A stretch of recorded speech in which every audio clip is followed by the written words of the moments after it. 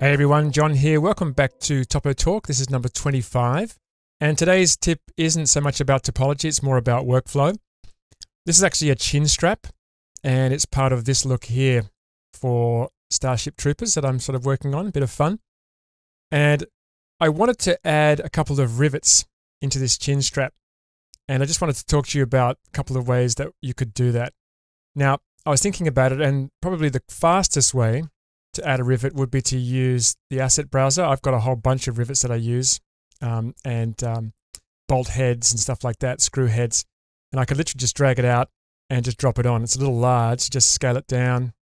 And, you know, that is super fast. It's a great way to do it. But what if you don't have this library, for example? Let me just delete that one.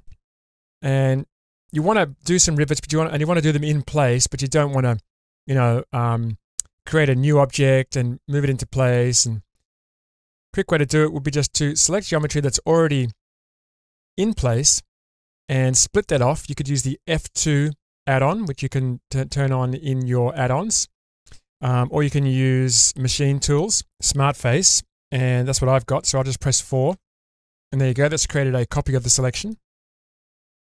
So if I just isolate those now, and what I want to do is I want to subdivide them. So let's see. If I select them both and subdivide, okay, that's good. And now in Loop Tools, under Circle, just hit Circle. There you go. You can see where I'm going here.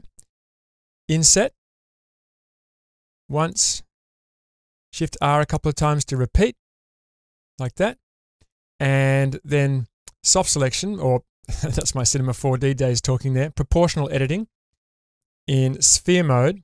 Just bring that up and just roll the mouse wheel to get that. Actually, probably what I want to do before I do that is actually just grab the vert, the central vert, and not all 4 faces. So now I can roll my mouse wheel. I'm using my middle finger as I'm rolling, and just bring those up to about there, like that.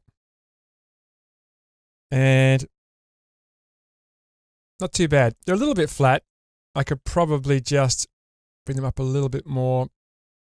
Just roll that wheel. But close enough.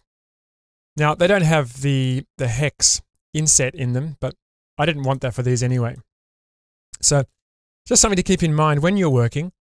If you have to add little details like this and you need to add them in place, think about using the existing geometry to do that. Because you can see it's pretty fast, and they're there. I don't have to put anything on the other side because the hero shot will be something like, you know, something like this.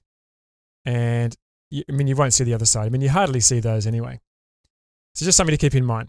So that's it. I will see you in the next tip.